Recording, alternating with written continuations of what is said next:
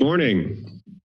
I'll now call to order the regular meeting of the Santa Cruz County Board of Supervisors. It is April 26th, 2022, 9 a.m. Clerk, will you please call the roll? Supervisor Friend. Here. Supervisor Coonerty. Here. Supervisor Caput. Here. Supervisor McPherson. Here. And Chair Koenig. Here. Thank you. You have a quorum.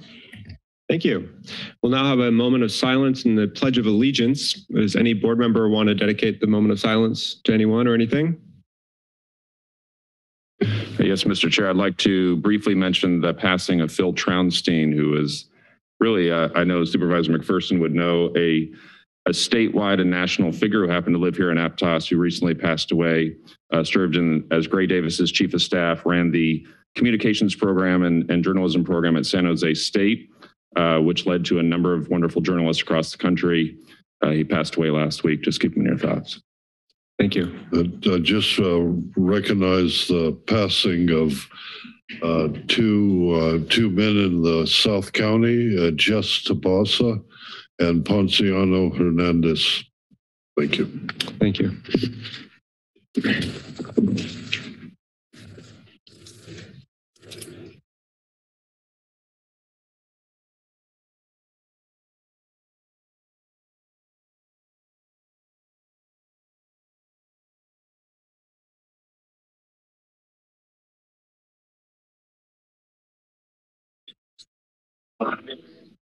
States of America.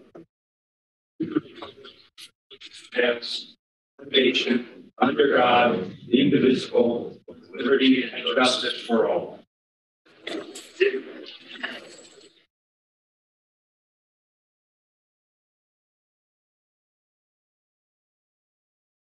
we have any late additions to the agenda or? No corrections today. All right, great, thank you. Move to item 4, announcement by board members of items removed from consent to regular agenda. Any board members that would like to remove an item from consent to regular?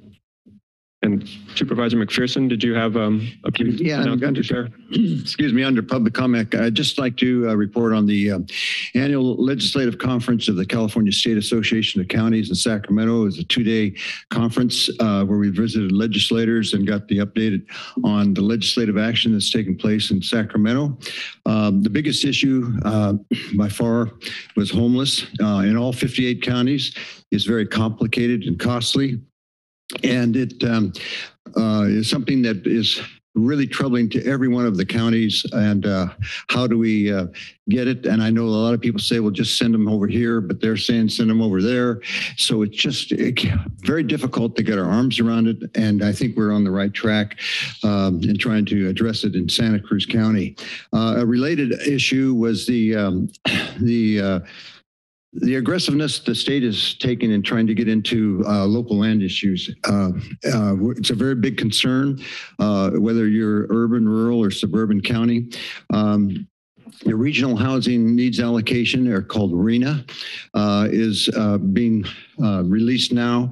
And for instance, in one of the cities in my district, Scotts Valley, the state said, you had 600 housing units that you should have been building in the next 3 or 4 years. Now we're going to say you should build 1,200. Well, they're not going to get close to that. They're doing a very aggressive job. What they put on the county is doubling our efforts too.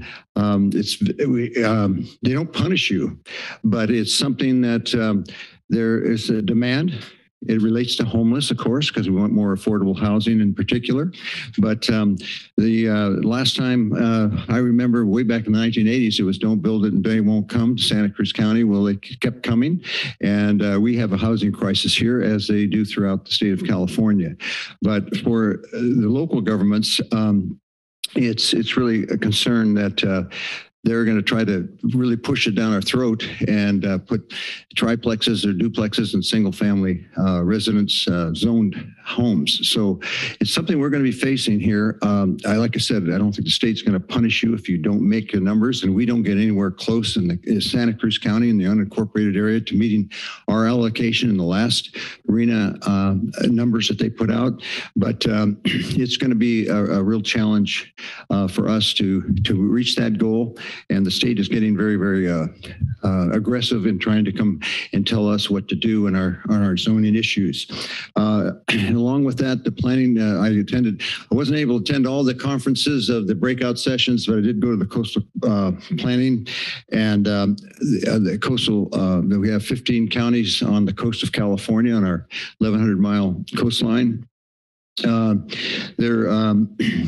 They're developing a 5-year plan now with 17 separate agencies about how we take some particular actions on sea level rise in particular and the concerns there. On transportation, the focus was on electric vehicles, and the big question is how reasonable and how quickly we can get to meet the goals that are being put out not only in the state level but the federal level as well. There's a lot of issues that we have to address there, and one of the things that it was a theme from the county's perspective is give us some flexibility of how we can reach our own goals, because we're doing it in different ways. We have a sustainable plan, and we're working on different aspects of it, tiny homes, ADUs, so forth. So those are the things that we want to address, and we can do it best without the state telling us how to do it, I think. Healthcare, there's very important. They're getting on the master plan for aging. It's a 10-year plan, and they want to meet the needs of the aging population in this state. It's growing percentage. Those are 60 and over, much more quickly than those 25 and under. So we need to address some of those issues to give the aging population more flexibility, or not flexibility, but more opportunities to have some activities, get transportation lines close to them, activities close to them, and so forth. One of the things that was really discussed also is the untreated schizophrenia, psychotic disorder. I don't know how else you might want to put it, but how we address that, both from a community aspect and from a law enforcement aspect of really meeting the needs of those who are needing some real issues, trouble that they have. It's really been more pronounced since COVID-19. And how do we get to a program that we can address some of those people that need that help? And I think we have an outstanding human services and health services departments. We have great leadership there. I think we're addressing it in some of it's again, a complicated issue, but it's one that is coming to the forefront and one that we really want to address. With that, I just wanted to say some of the highlights. There were many more, but those are some of the things that I picked up in the 2-day legislative conference in Sacramento. Thank you, Supervisor McPherson. Now move to item 5, public comment. Any person may address the board during its public comment period. Speakers must not exceed 2 minutes in length, and individuals may speak only once during public comment. All public comments must be directed to an item listed on today's consent agenda, closed session agenda, yet to be heard on regular agenda, or a topic not on the agenda that is within the jurisdiction of the board. Board members will not take actions or respond immediately to any public communication presented regarding topics not on the agenda, but may choose to follow up later, either individually or on a subsequent Board of Supervisors agenda. Anyone wishing to make a comment, please approach the podium. Good morning, Chair Koenig, Board of Supervisors. I'm Jim Hart, Sheriff Coroner. And as you may be aware, April is Sexual Assault Awareness Month. And I want to thank Chair Koenig for signing this proclamation, acknowledging the good work that the Alpha Theta chapter of Omega Nu has been doing with our SAFE clinic for many, many years. We've been in partnership with Omega Nu for a long time now, and they do things like buy medical equipment and purchase supplies, and sometimes even put a fresh coat of paint on the clinic itself. And it's been a fantastic partnership between government and this group, and I can't thank them enough. And I also want to recognize Dr. Lauren Zeffro, who's our forensic lab director, and program coordinator Claudia Llamas-Padilla, who have turned around what was a very struggling program and is now a robust, safe clinic that is servicing survivors of sexual assault here locally once again. So on behalf of the Santa Cruz Sheriff's Office and the Board of Supervisors, I'd like to hand this proclamation to Omega Nu. Thank you very much.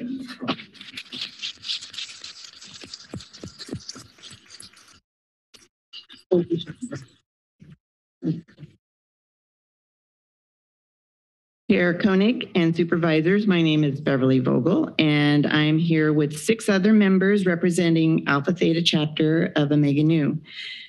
Our support for the Safe Room program began in 1998 when it was housed at the Watsonville Community Hospital and continued until it moved to Valley Med in San Jose in 2017.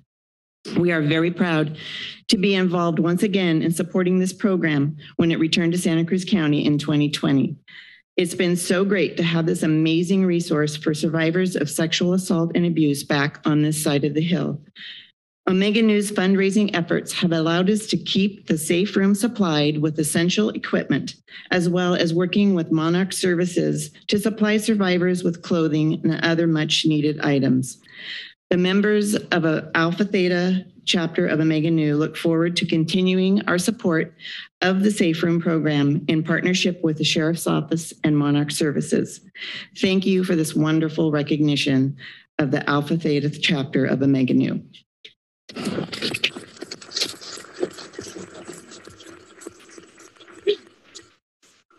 Thank you, Ms. Vogel and the whole Alpha Theta team.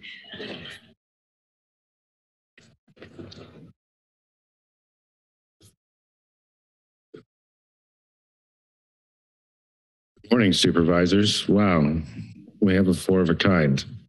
I haven't seen this in months. It's great to see all of you. Just in reflection on a few things that I've heard this morning, I suppose I had a list of other things I could have shared, but was thinking in a keen effort to build more bridges than walls. I'm really happy to see you, Bruce. And the subject that you brought up, I don't know where you were, but it was talking about schizophrenia. There's a great deal of information that can be solved almost overnight with diet. I don't know if that was addressed by anybody you were talking to, but there is a lot of information where it can be solved by diet, as many other things can. So, I think in an effort to try to build more bridges than walls, I'm just going to thank all of you for being here. And Greg, I'm looking forward to going out to lunch and talking to you about some stuff. It's great to see you too. Thanks. Thank you, Mr. Whitman. Anyone else in the audience who would like to address the board? Yes, please approach the podium. Hi, good morning. My name is Laura Espindola, and I'm with the Victim Witness Assistance Program at the District Attorney's Office. I just wanted to say hello and remind our community that this week is National Crime Victims' Rights Week. So each year we have a week in April where we recognize victims of crime, and it's this week. We're actually holding a virtual remembrance tomorrow. It's a remembrance video of victims of homicide in our county. It'll be available on our county's district attorney's page and our Facebook page. So I just wanted to invite you all to watch it and remind our community about victims of crime and invite them all to watch it as well. Okay, thank you. Thank you, Ms. Biglam. All right, seeing no one else in the chambers, is there anyone on Zoom? We do have speakers on Zoom, yes. Please. Call in user 1. Your microphone is available. As a reminder, it's *6 to mute or unmute yourself via Zoom.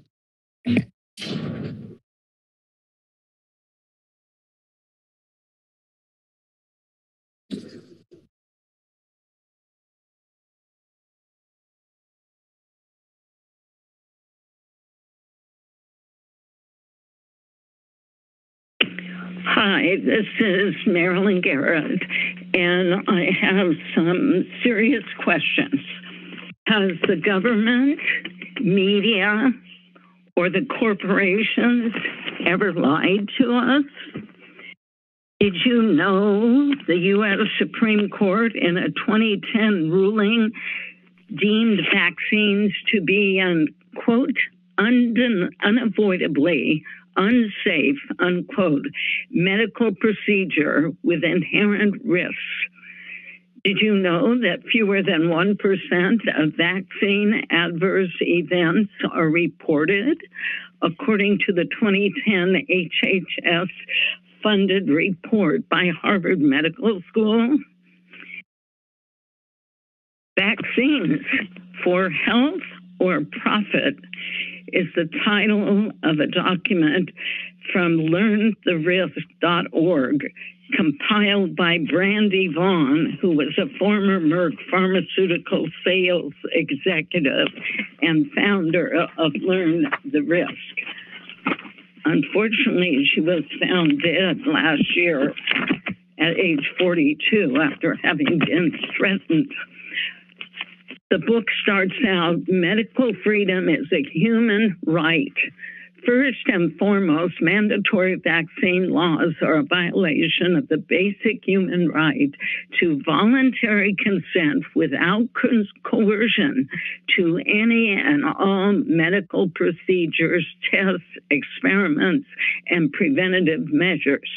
The Nuremberg Code was established following World War II based on the fact that all medical products have an inherent health risk and serious side effects, vaccines included.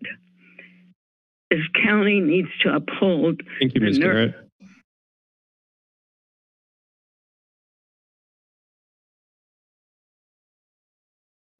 Brooke Wright, your microphone is available. Thank you. Hello, board members. My name is Brooke Wright. I'm the Director of Programs and Strategy at Environmental Innovations. We are contracted right now to run the county's Green Business Program, and you may be familiar with it. It's a free program for businesses to receive technical assistance, and it often lowers business utility bills, and it almost always lowers their greenhouse gas emissions as well. Business owners often report that our program is a positive experience for them in a landscape of regulations, and it provides a positive experience for them to work with government agencies and with their utility providers, including but not limited to Green Waste, 3CE, water districts, and more, who are all partners to our program. I just wanted to make sure that you are all aware that in addition to our free services, we now are offering businesses between $500 and $2,000 of cash and rebates. And for businesses that are in the county, excluding the cities of Watsonville and Santa Cruz, currently we have $7,500 available in the form of $500 cash incentives, and they expire at the end of June. So if you have businesses in your district that you think could benefit from our program and that you think would enjoy being part of our first mixer, which we're hoping to host this summer, and definitely being recognized by you at your meeting in November, please let them know about these funds and connect them to me or our team. Thank you. Ms. Wright. At this time, we do not have any more speakers. All right, great. Then I'll bring it back to the board. We'll move on to item 6, action on the consent agenda. Do any board members wish to comment on any items on consent? Yeah, I'll start off. Thank you, Mr. Chair. I'd like to comment on item number 17, their FEMA reimbursement. First of all, I'd like to mention the substantial investment that the county has made in responding to the COVID crisis by funding shelter and food programs. All told, the county has incurred $130 million as outlined in this report. It's a phenomenal figure. This is a tremendous response for the county for what it's doing, especially a county of our size. And I want to thank our Health and Human Services teams, as well as our CAO and other administrative personnel and the emergency response people for all the work that they have done to save lives and reduce the spread of COVID in Santa Cruz County during these past 2 years. It's unfortunate that we may not be reimbursed for about $17 million, and I think that's correct. The CAO might correct me on that, but I think that's the figure, maybe up to 19 of those $1 million of those expenses that FEMA, and we may have to tap our American Recovery funds to meet that to cover those expenses. Other counties, as I mentioned when I was up in Sacramento, they're in a similar position, and we hope we can all eventually see a better outcome through the FEMA process and through the discussions with our state and federal lawmakers. And I will say those representatives for our county in the state and federal level have really worked hard to get those funds for us. On number 44, the Unified Permit Center Manager, I want to congratulate the CAO and the Community Development and Infrastructure Department for this initiative. That's the old Planning Public Works departments together. We need a dedicated manager to ensure that our efforts are streamlined the permitting process. And I especially want to thank Carolyn Burke from our planning department for serving as the UPC project manager to get this up and running. She's done a tremendous job under some very trying circumstances. Thank you, Mr. Chair. Thank you, Supervisor McPherson. Supervisor Friend. Thank you, Mr. Chair. Just two brief items. On item 22, I'm looking forward to the continued discussion regarding the modifications on setbacks and commercial cannabis. Obviously in the CA zone, still have the same concerns that we've had during the extensive discussions previously, but the board still has an opportunity to review the latest proposed ordinance, and hopefully we can come to a place that would be good for the entire community. On item 42, just appreciation to Public Works. This is on the Measure D resurfacing project, the contract award for the year. Every summer we do these projects, and every summer we have some communities within our districts that are very pleased with what's happening. And it's just nice to see that this continued commitment from the voters on Measure D is continuing to lead to local road works projects, and also it was also good to see the extent of roads that are able to get done this year. So it's just appreciation on Public Works for that. Thank you. Thank you, Supervisor Friend. Supervisor Coonerty. Thank you, Mr. Chair. To the eternal sadness of my colleagues, I have no comment on any items today. Dang. All right, thank you. Just a couple comments on item 20. I want to say I'm pleased to renew or vote in for renewal of the contract with community television and thank them for everything they've done to help make our board meetings more accessible, and also congratulate them on diversifying their own income streams with a cool new co-working space over on SoCal Drive. On item 41, to ratify a contract with CRW Industries for the Live Oak Library Annex. It's great to see that a Scotts Valley contractor won this bid. I know we can't choose based on have a local preference, but I'm glad to see they were the most competitive bid.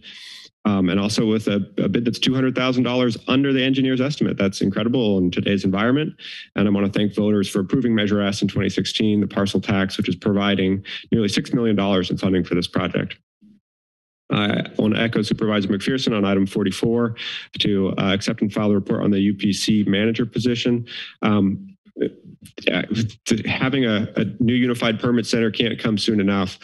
One of the things I consistently hear at my town hall meetings, and particularly as the Park Avenue project home key has been an issue and a talking point recently, it's just how frustrated everyday residents are seeing large projects like that move quickly when they can't it's taking years for them to build a simple ADU or improvement to their home. So I'm really excited that this position is going to be much more customer service centric, and hopefully that is a culture that we can expand upon in our county here.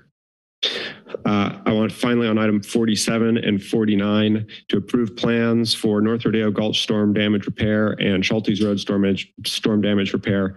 I know these improvements or repairs will be very well appreciated by constituents. I was just out at North Rodeo Gulch last Saturday for a Firewise meeting, and everyone's very excited to see these projects move forward. So thank you to the Community Development and Infrastructure Department. Seeing no further comments, is there anyone? Okay. Mr. Chair, I'll move the consent agenda. Motion by Supervisor Friend, second by Supervisor McPherson. Any further discussion? Seeing none, clerk, roll call vote, please. Supervisor Friend? Aye. Supervisor Caput? Aye. Coonerty? Aye. McPherson? Aye. And Chair Koenig. Aye. Thank you. That passes unanimously. Thank Thank you. Then we'll move to item 7, presentation of awards to the Santa Cruz County Fire Department Firefighters of the Year. And for a presentation on this, I believe we have Nate Armstrong, our CAL FIRE chief, beaming in from the Felton office. Take it away. Yeah, good morning, Chair Koenig and members of the board. Hopefully you guys can see us all right. Thank you very much for the opportunity as the Chief of County Fire to be here to honor a couple of our exemplary County Fire firefighters. And also thank you for the opportunity to for us to join you remotely so that our families of our honorees can be here today as well. This has been about a 10-year tradition where we honor one volunteer firefighter and one paid firefighter from Santa Cruz County Fire a year. And this year's honorees are no departure from the tenets that we hold very near and dear to us. So I'd like to bring up very first Zach Estrada. Zach Estrada is being honored this year as the volunteer firefighter of 2021. Zach is a longtime resident of South Santa Cruz County. Zach was also born into the fire service like a lot of us, but Zach didn't let that stop him from building his own reputation. He's never leaned on that, and his own hard work, positive attitude, and work ethic have made his own name. Zach has been a member of Company 41 out of Corralito since 2019. He very quickly promoted to driver classification where he's able to drive the rescue vehicle and has been working on his qualifications to become an engineer to be able to drive the larger fire apparatus, the engines and water tenders and so forth. Zach has worked tirelessly within Company 41. We have it seems to be a longstanding tradition in Company 41. It's hard to hold on to our company officers, fire captains and so forth, as they all tend to get full-time firefighting jobs someplace else. So Zach has really stepped up and taken that role to fill in those gaps of that company officer role as we've had turnover within that company. I think we'll hold proclamations for the end, but I'll just have Zach stay up here just for a minute. Just kind of a testimony to Zach's involvement. He's just gotten to be that what everybody just expects. That Zach's going to be there and Zach's going to take care of it. We'll bring Captain Whitaker up in a second, but just as a quick little kind of testament to just how well Zach's gotten to be known as being the go-to guy.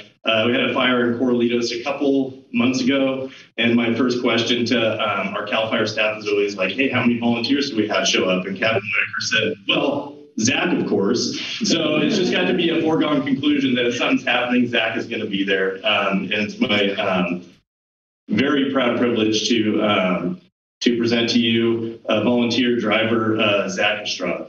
Thank you.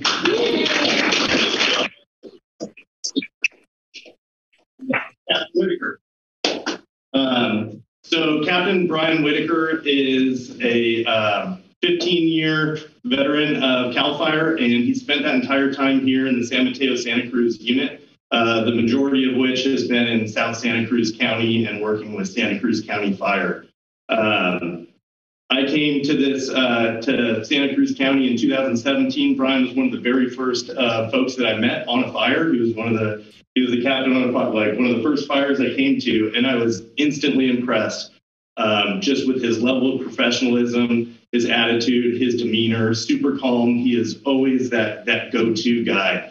The one thing I'm always trying to impress upon folks is our CAL FIRE folks that work within County Fire have a full-time day job working, doing CAL FIRE business. And everything extra that they take on for County Fire is truly that. It's extra. And I don't know anybody of our paid staff that takes on more than Captain Whitaker. He's recently gone to, is it Appleton? Appleton, Wisconsin. He doesn't know it yet, but he's finding out right now. I'll soon be asking him to go to Boise, Idaho, as he's taken on the specifications of our fire apparatus and traveling around, making sure that those things are being built the way that we want them to. He's taken a ton of his own time to make sure that our equipment and other items are standardized throughout County Fire. And just a testament to Brian's work ethic, I recently asked him to take a temporary reassignment that for all intents and purposes would have been an easier assignment from where he's at. And most people would have jumped all over it, but he told me no, which I wasn't super happy with. But his reason was simple. He said, Chief, I got way too much going on. I got way too many projects here that I want to see through, and I couldn't possibly leave right now. And that's just how Captain Whitaker is. So it is my privilege to present to you our 2021 Santa Cruz County Paid Firefighter of the Year, Captain Brian Whitaker.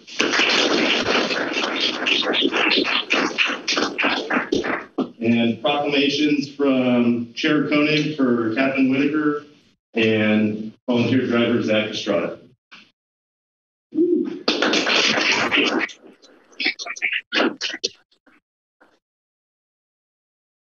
Oh.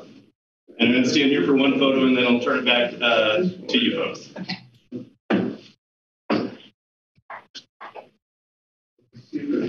Okay, thank you, Mr. Estrada and Captain Whitaker, for all your hard work, for never shying away from doing the tough job, and for setting such a fantastic example for everyone in our community. Thank you for keeping us safe.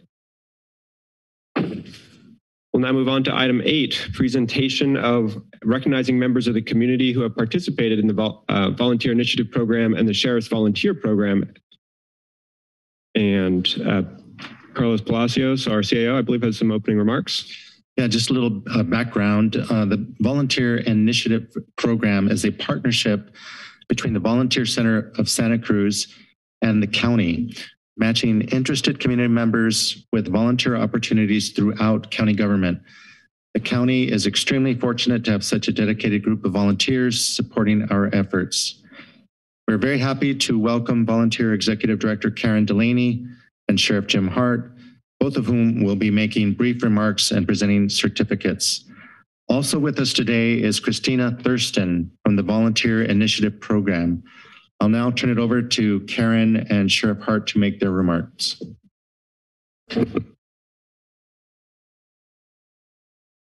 Thank you, Carlos. Thank you, Supervisors, Chair Koenig. We are delighted to be back in person again, recognizing volunteers as part of Global Volunteer Month. This is supporting volunteers in this way and welcoming them in to bring solutions isn't something that counties and cities are required to do, but it is one of the smartest things that counties and cities can do. And while volunteers, in my experience, never seek the limelight, for those of us who have a limelight, it is really imperative, more so now than ever, and as a data gal, I'll tell you why, that we take this opportunity, not just this week, not just this month. When people volunteer, science tells us they're happier, they're healthier, they live longer. Workplaces where people volunteer, the institutions themselves are more cost effective, have a higher quality of service and better morale. When workplaces engage their employees in volunteering, they have better retention and higher productivity. Communities with high volunteer rates are safer. They have higher voting rates. They have higher donations to nonprofits. That volunteering and the people who volunteer actually strengthen our democracy and are one of the things that build civic infrastructure, that help us bind our communities together. We all know very well and are concerned that there are a lot of things that tend to fray that civic infrastructure. So it's really important that we say thank you to these wonderful human beings. We also have a moment here, much like back in the 80s when we started this program. A recent study, research for millennials, 2/3 of millennials said, coming out of the pandemic and the challenges we face, I need and want to do more to build my city back, to build my county back. We have a moment really to join us, and we're inviting you to join us in making this a civic decade, right?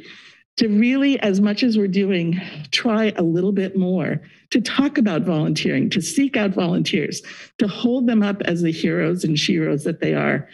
So we're delighted for this partnership. We're delighted to be here as part of our Global Volunteer Month. And we can't thank you more for choosing to do something that over the several decades has made our community so much better. Good morning, Board. Jim Hart, Sheriff Coroner.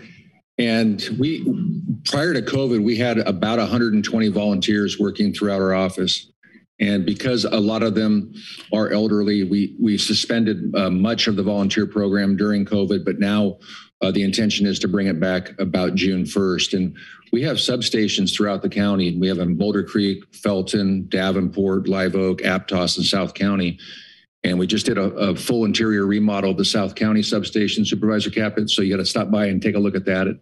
It's going to be a real nice place for our volunteers to work out of. But our volunteers come from all walks of life. Some are college students who are wanting to get into law enforcement, and this is their first step to do that. In fact, Sergeant Gutzwiller started out at the sheriff's office as a volunteer, as to have a number of our deputy sheriffs and professional staff and correctional officers.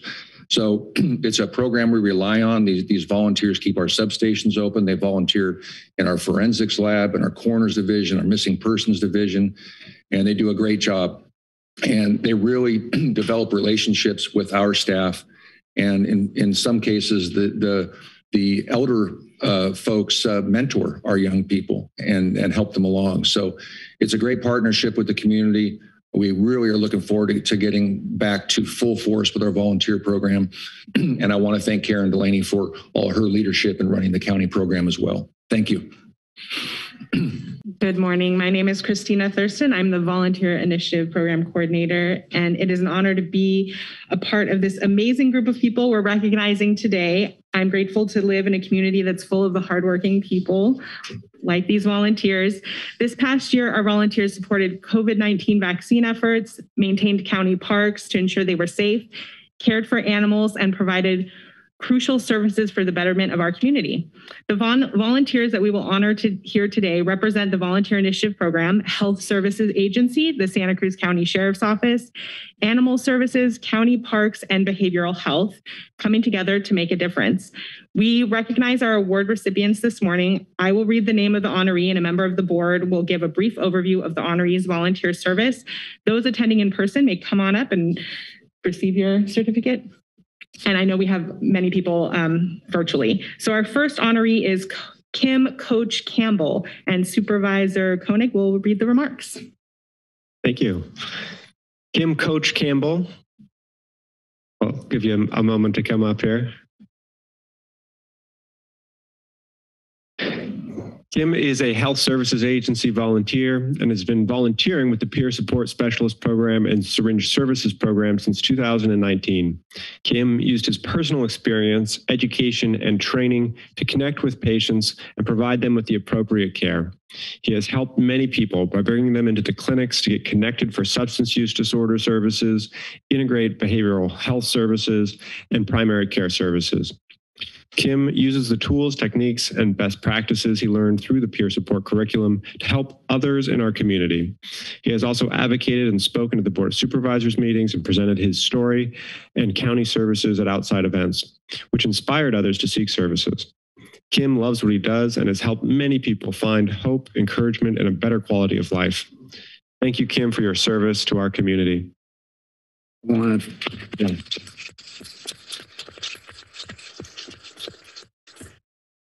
want to thank the Board of Supervisors for being recognized in Santa Cruz County, and give you just a brief rundown of where I came from. My prior life was not a very good life at all. I spent the majority of my life in state and federal prison. I was a convicted felon. I was a bank robber, many other things that I'd rather not go into. Nothing super violent though. Okay, even though bank robbery is not a nonviolent situation. I ended up coming to Santa Cruz about 5 years ago when a federal judge went out of his way and got me into recovery. And I came down and went through the recovery house here, Santa Cruz Residential Program. and transferred from there to a sober living environment and became employed. I went through the situation of starting down in Watsonville, working at the canneries, and just getting back on my feet. I'm also a client or a patient on the medicated assisted therapy program here in Santa Cruz County. And I can't say enough about it. It has afforded me the opportunity to rejoin society and to become a real person instead of the fake person that I was. And since I have become very involved with the program through M-Line, and my supervisor, Danny Contreras, is in the back of the room, is here with me as a big part of my recovery. Danny's helped me immensely get my life together, helped change my way of thinking and being able to operate and work with the community. Our job over there and my job at the needle exchange is not just exchanging used needles for new needles. That is part of my job, which reduces the sickness and diseases and different situations like that in our community. There's no getting around that. But there's a lot of other things that we do over there, such as wound care kits, all kinds of supplies that we can give to the homeless out there that are addicted and having trouble with drugs and alcohol. And I also am there to help if a person exhibits behavior that they want some help to get into recovery. At that point, I take a person aside and minister to them the best that I can. And if a person becomes willing enough, I'll walk them down, bring them down to Danny's location in the M-Line area, and we'll get them started in a situation of recovery by getting them examined by medical staff and included in a program that may fit them, getting them off the street and into recovery and possibly getting them started back in a direction by which they can take care of themselves and be an integral part of the community. And that goes right along with paying taxes.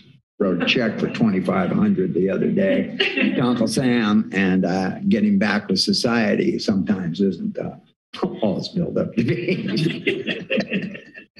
But I definitely want to say that Santa Cruz County means a lot to me. I grew up in and around the Bay Area most of my life. Santa Cruz has always been a spot that back in the day, it was surfing, restaurants, things, and what's happened to Santa Cruz has happened to San Francisco, it's happened to Los Angeles, it's happened to major cities from coast to coast. I was going through some of my peer mentor stuff the other day, and I took a course some 4 years ago to become a peer mentor recovery person. And during that, the statistics were 91 Americans die every day from an opiate overdose. That includes prescription opiates and heroin. That comes out to around 33,215 people per year. That was in 2019. I hate to make this announcement, but as of 2020, last year, 100,000 people overdosed on narcotics. That means they're not with us any longer. That roughly works out to 273 people per day. When I come across statistics like that, it doesn't take a genius to figure out that we have an epidemic besides the COVID. We need all the help that we can get.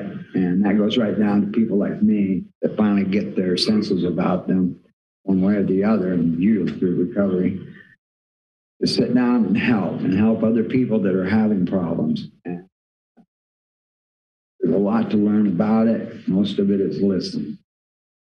If I can listen enough, I can help a person make decisions for themselves. They make the decision. They have to make the decision.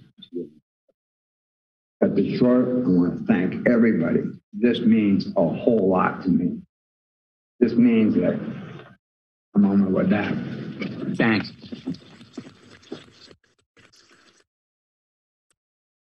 Thank you, Coach. Our next honoree is Ralph Miljanik, and Supervisor Friend will read the remarks. Thank you. Ralph is a Parks and Open Spaces volunteer who has been volunteering at Felton Discovery Park and Quail Hollow Ranch in the great and beautiful 5th District since October 2020. Ralph assists with landscaping and beautification projects at these sites, and he accomplished 2 large projects at Quail Hollow Ranch, which have made a significant impact on the aesthetics of the park. One project was to enhance the entrance to the house with new brick paver paths and fresh landscaping. He also added downspouts to the rain gutters and buried drainage piping to direct the water away from the house. Another project Ralph took on in this park was the building of 2 privacy screens to improve the view from the house, as well as the wedding lawn. He took on these huge projects and was more than willing to put in the necessary work to complete the tasks. Ralph has become a crucial volunteer at both sites and it is a pleasure to work with, and we thank you, Ralph, for all that you've given back to county parks. Congratulations. Thank you. Well, I'd like to thank the Board of Supervisors and just take 1 minute to recognize Jesse Williams and Margaret Ingram. They're county parks folks, and they are an absolute delight to work with. And they're very much a credit to the county of Santa Cruz. So thank you very much for being so nice. Thank you. Our next honoree is Phyllis Shreve, and Supervisor Coonerty will read remarks.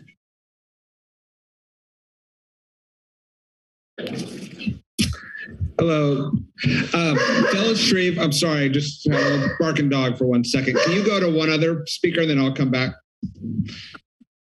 Yeah. And Phyllis is joining us virtually. Our next honoree is Meta Rhodes, and Supervisor Caput will read the remarks. Did you get the...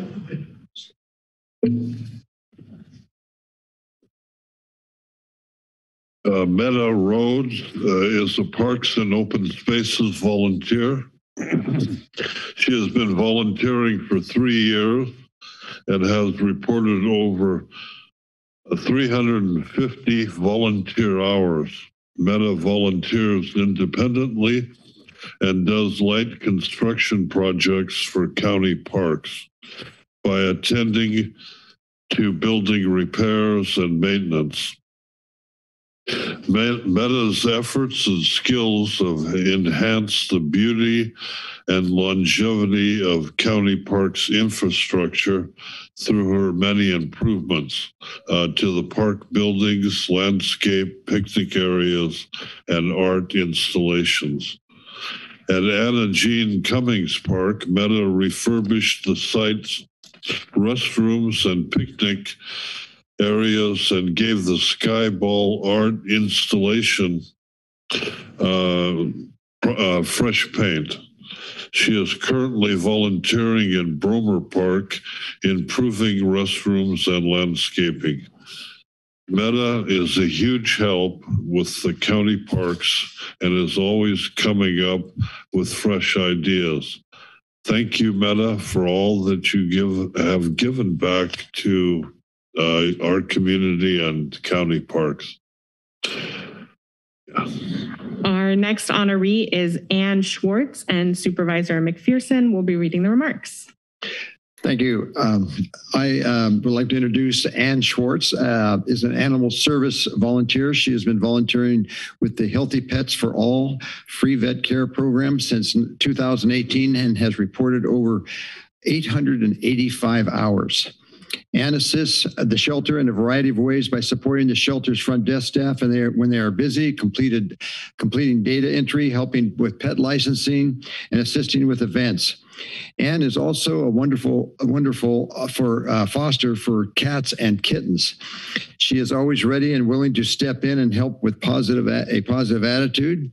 Ann is a wonderful ambassador for the animal shelter and does an amazing job promoting all of their progressive programs. Congratulations, Ann, and thank you for the support you provide for the animal shelter. Is she here?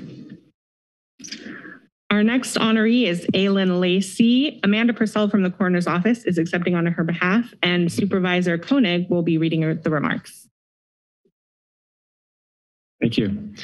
Aislinn Lacey is volunteer with the Sheriff's Department, assists with autopsies performed by the forensic pathologist. Through her volunteering, Aislinn has learned about human anatomy and diseases, which has been invaluable in preparing her for a career as a pathologist assistant, aiding with forensic autopsies. She has a strong desire to learn and has volunteered over 150 hours in just 6 months. Aislinn exemplifies the desired qualities of a volunteer with her positive attitude, her enthusiasm, and her desire to serve our community. Thank you, Aislinn, for your hard work and dedication to the supporting of the Sheriff's Department. Hi, I'm Amanda Purcell. I'm the coroner forensic technician that works in the coroner's unit at the Sheriff's Office. I know Aislinn is extremely honored for this award, and our entire volunteer staff is extremely valuable to us and has been, especially through this pandemic with COVID and everything. So we really appreciate you guys honoring her. So thank you. Thank you. Let's go back to Phyllis Shreve, and Supervisor Coonerty will read the remarks. All right, thank you. Hopefully Phyllis, since she works in animal services, can appreciate that sometimes our four-legged friends are a little challenging. So Phyllis Shreve is an animal services volunteer since 2019 and has dedicated over 1,300 hours of love and care to the grounds of the Santa Cruz and Watsonville animal shelters. Phyllis is the leader of the Green Team volunteers at the animal shelter and organizes all the landscaping for both sites. She trains and coordinates volunteers to pull weeds, plant, and keep the grounds looking fresh and maintained. Phyllis also educates students who come on shelter tours or summer camps and teaches them about native plants. Phyllis is an integral part of the animal services and has made a positive impact to the public's initial impression of the Santa Cruz County Animal Shelter. Thank you, Phyllis, for all your hard work, and congratulations on this honor. Our next honoree is Adair Paterno, and Supervisor Friend will be reading the remarks. Thank you. Adair is a dedicated animal services volunteer who started in 2020 and has already reported about 350 volunteer hours. Adair began her volunteer journey by taking high-energy shelter dogs on regular runs and quickly began volunteering weekly to socialize shelter dogs, take them to events, and help transport animals to alternate rescue organizations. She's always willing to jump in and help with extra tasks like event planning, fundraising, and bringing dogs on special outings to help get them adopted. Adair is an outstanding volunteer because of the loving care she provides to dogs in the shelter and is always willing to go the extra mile to make sure dogs in the shelter are given attention and opportunities to get adopted. And thank you, Adair, for all that you do for our animal shelter. Our next honoree is Chris Soriano and the Earth Stewards, and Supervisor Coonerty will be reading the remarks. Yeah, Chris Soriano and the Earth Stewards are a volunteer group with the Parks Department. Chris works for the Santa Cruz County Museum of Natural History and leads an ecological stewardship program in which he engages with local high school students, teaching them the importance of habitat restoration, pruning techniques, and plant identification. Chris frequently collaborates with local school districts, parks and open spaces, and Friends of Felton Library to ensure the exceptional experience for his students. Chris is passionate about educating young adults and is committed to teaching the importance of preserving our county's natural habitat. Our next honoree is Kevin Casey and the Workability Program, and Supervisor Caput will be reading the remarks. Thank you. Kevin Casey and the Workability Program are a volunteer group with the Parks Department. Kevin supervises young adults in the Workability Program and coordinates two separate volunteer groups that work at two different county park sites. He teaches his volunteers landscaping and maintenance skills to provide them with work experience. And these volunteers have reported over 582 hours of service in just 7 months. These volunteers have made a huge impact on the parks that they work in, and the maintenance staff are very appreciative of all that they have done. We are grateful to Kevin and his volunteer groups for their dedication and hard work. Thanks a lot. Our final honoree is Mary Ann Paul, and Supervisor McPherson will be reading the remarks. Thank you. Marianne Paul is a volunteer with the Health Services Agency who has been supporting Santa Cruz County COVID-19 vaccine clinics during the past year. Not an easy task by any means. Marianne has been especially helpful at the Watsonville Health Center, where she has been supporting staff during the mass vaccination efforts. The Watsonville Health Center administered over 10,000 COVID-19 vaccines, and volunteers like Marianne made a huge impact getting this many people vaccinated. We don't know how many lives they've saved and how much they really thwarted the spread. Marianne is a responsible, kind, punctual, and has a genuine love for our community. Marianne, I just want to thank you for your hard work and supporting the community during such a critical time. You and your team have just done a fantastic job for the residents of Santa Cruz County. Thank you. This concludes our formal presentation of awards for the outstanding volunteers in the Santa Cruz County. Thank you all for your commitment to our community. You know, Mr. Chair, I'd like to just say something too about Santa Cruz County. It's always, being a native of Santa Cruz County, it has always been a shining light of volunteerism. There are thousands of volunteers. There's thousands or hundreds of nonprofit agencies in this county. Without their diligence and their commitment and their compassion, we would be a much worse county than we are today. And I think that if you ask any of the volunteers, as somebody have said, those who feel best about this volunteer effort is the volunteers themselves. It really feels good. We heard some stories today. So I just want to especially thank, as we all have, the volunteers and the agencies that provide that source for them to do their work. Santa Cruz County is a much better place for that. Thank you. Thank you, Supervisor McPherson. I'll just echo that some of the time I've spent volunteering with the Parks Department has been extremely rewarding, and I look forward to getting out there with some of these honorees to see how it's really done. Does anyone want to add public comment?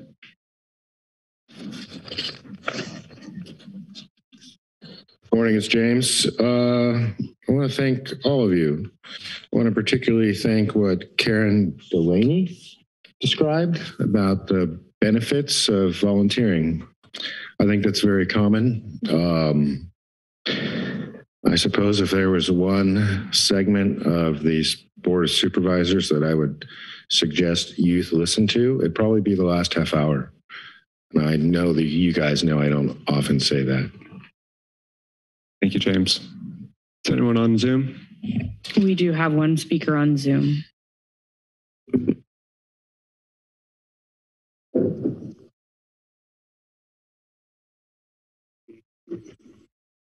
Call in user 1, your microphone's available.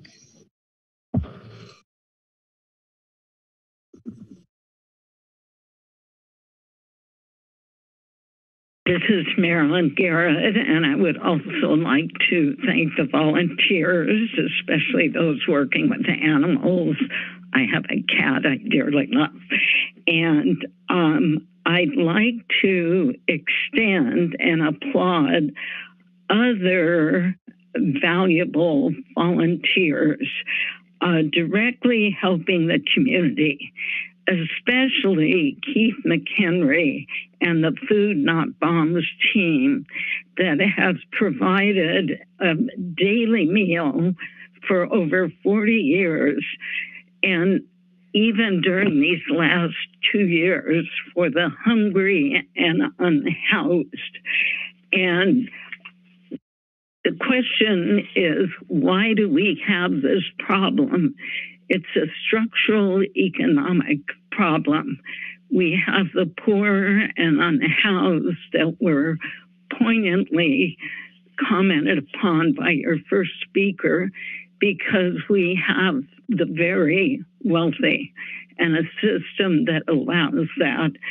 So I just so much appreciate Food Not Bombs. And when we have, what a title, when we have money going to the military and endless wars of this empire we live in, there isn't money that should be provided abundantly for other services, like the right to housing and employment and food and medical care, what we could do with that money.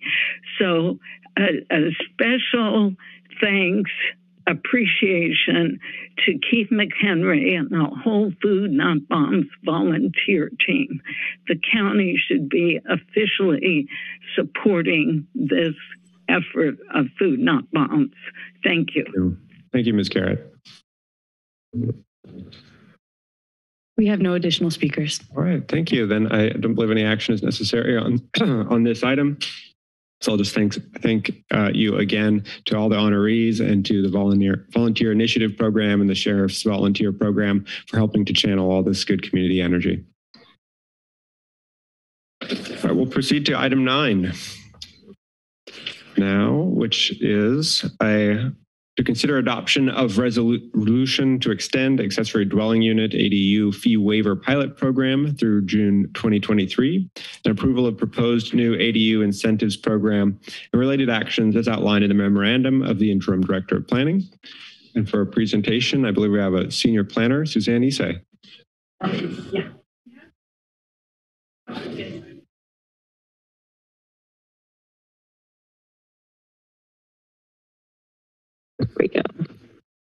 Here we go. Good morning, Chair and board members. My name is Suzanne Issei. I'm Principal Planner with the Housing Division of the Community Development and Infrastructure Department. As the board may recall, we reported to you on December 7th of last year with an update and status report on the 2 pilot programs that the county has been implementing for the past several years to support ADU development. These 2 programs include a fee waiver program for ADUs that are designed to be 640 square feet or smaller, and an ADU forgivable loan program for ADUs where the owner agrees to rent the ADU at a low-income rent to a low-income tenant. And if they do that for 20 years, it would be forgiven at the end of the 20 years.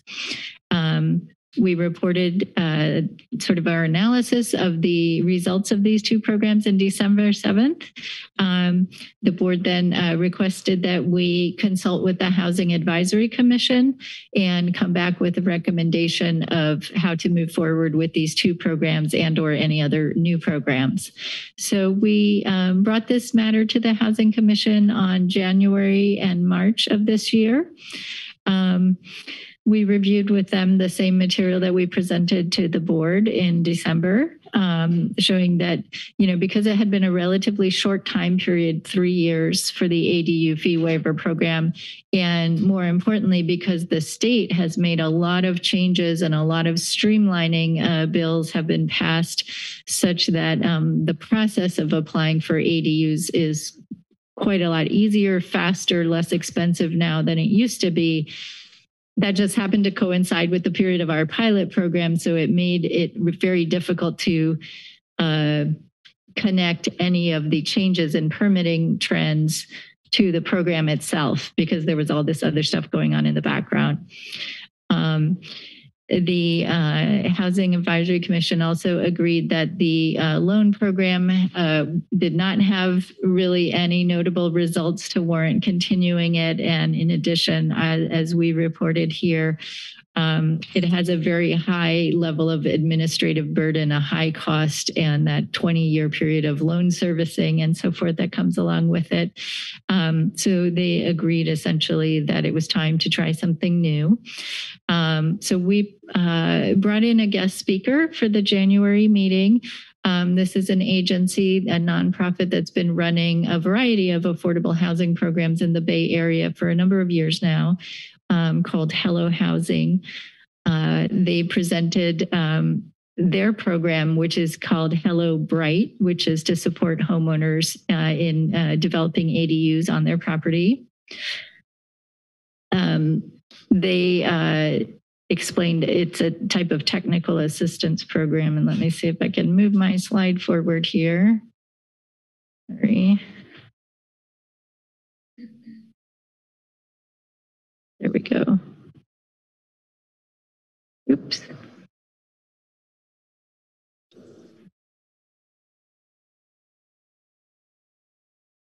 There we go. So just to provide a little bit more on the fee waiver program, part of our analysis that we reviewed with the Housing Commission is it is available for these smaller ADUs. And the reason behind that was that the theory was that if they're smaller, then hopefully they'll be affordable by design. And we did see some evidence just based on public listings, rental listings that we could find on, channels such as Craigslist, Zillow, and that sort of thing, that ADUs tend to be, when they are rented out, they tend to be asking rents that generally fall within that low income range.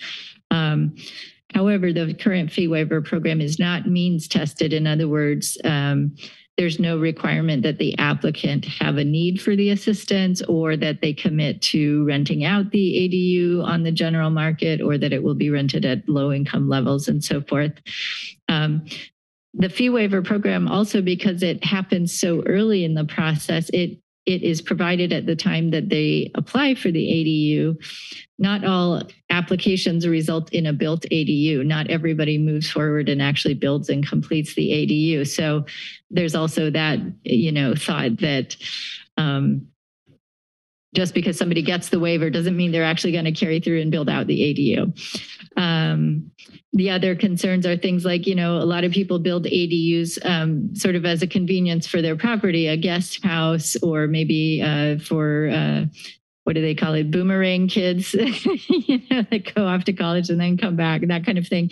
So it's not necessarily going to land on the market as an arm's length rental for the general public to rent out. The other concern we had, and we were trying to be sort of creative problem solvers here with our proposal to the Housing Commission, is that because of these parameters of the program, we cannot use our local housing funds to fund it because there's not a strong enough link that it's actually producing an affordable housing unit at the end of the process. So in its initial in the initial resolution that approved the program back in 2018, it was understood that it was going to have a negative fiscal impact on the general fund. In other words, these fees, when they're paid, go into the county's general fund. And by waiving them, obviously they will not be going into the general fund, but yet staff still has to provide that service and the county has to pay for the staff work. So our concern about that sort of led to the proposal that we actually presented to the HAC to try to, kind of resolve that concern. The value of the waiver based on our analysis of the first 3 years is about $4,800 on average. It depends on the location of the application and as well as the size of the unit, the complexity of the application and that sort of thing. So what our initial recommendation was to the Housing Advisory Commission was to combine or essentially place the fee waiver program as a component of a new ADU incentives program.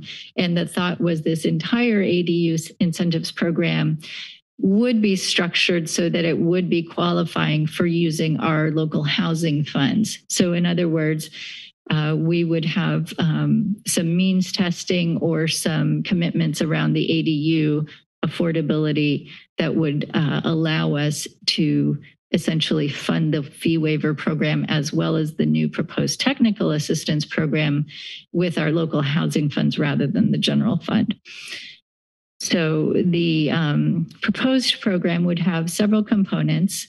What you're seeing on the slide here is our revised proposal after getting the Housing Advisory Commission's final recommendation on this. So we're proposing an outreach and education component. Given everything we've learned through the pandemic and the value of using virtual meetings and virtual channels and that sort of thing, we'd really like to build on that experience and be able to do outreach really in a much more modern way than we have in a lot of prior housing programs that we've done, sort of before the Zoom era, you might say.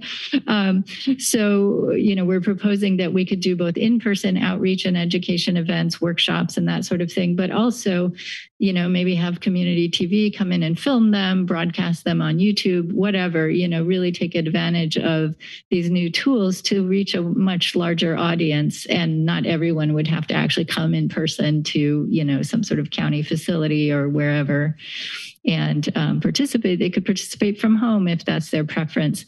So we'd really like to, take advantage of these new tools to cast a wide net, do outreach about the program, and let people sort of dip their toe in the water to see if they're interested without having a big commitment up front. And then those that decide they really want to do it would move forward to the next component, which would be the technical assistance component.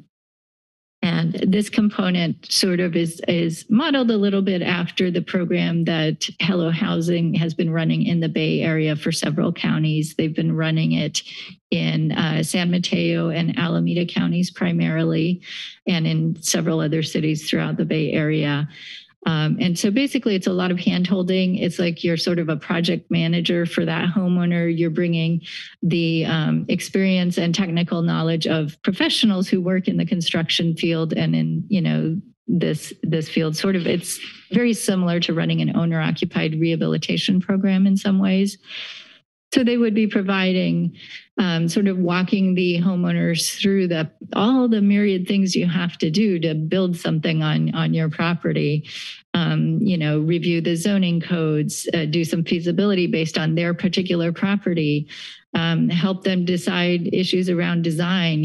How do you decide whether or not you need an architect? How do you select an architect? All of those things that most folks are not going to know about ahead of time. Cost estimating. Apparently, there's a lot of problems right now with some folks who are really taking advantage of the trends of ADUs and tiny homes and that sort of thing, and modular, and some, let's say, less than reputable contractors that are taking advantage of folks. We may be seeing some of this in the CZU fire area as well, where people are showing up, getting deposits on contracts, and then disappearing. So there's a lot of folks taking advantage of less knowledgeable, homeowners, consumers with these types of projects. So I think one really valuable and important piece of this proposed program is that kind of educating consumers about these issues and what to be aware of, bringing the resources from the state contractors licensing board, and things about insurance, how to budget for the project, how to finance your project, all those sorts of things. It's kind of like a wraparound assistance in a way, helping them with the building permit applications, and then helping them understand, how the contractor is going to be working on their property, all of these issues. Even training about, if they are going to be renting at an arm's length, how to be a landlord, how to manage property, what are the tenant landlord laws that you need to be aware of. For folks that might need it, some tenant matchmaking, and also training in fair housing, so to understand what the fair housing laws require of a landlord. We initially did have the fee waiver program as a component of this. But like I said, we've removed that and modified our recommendation. I'll get into that in just a moment. Let's see if I can. There we go. Okay. So eligibility. And this is, again, the whole thought process here was about how can we structure this program so we can actually fund it with the special housing funds that we have. The ADU property, some of these are the same types of requirements we had with the ADU loan program previously. So the property has to be the homeowner's primary residence.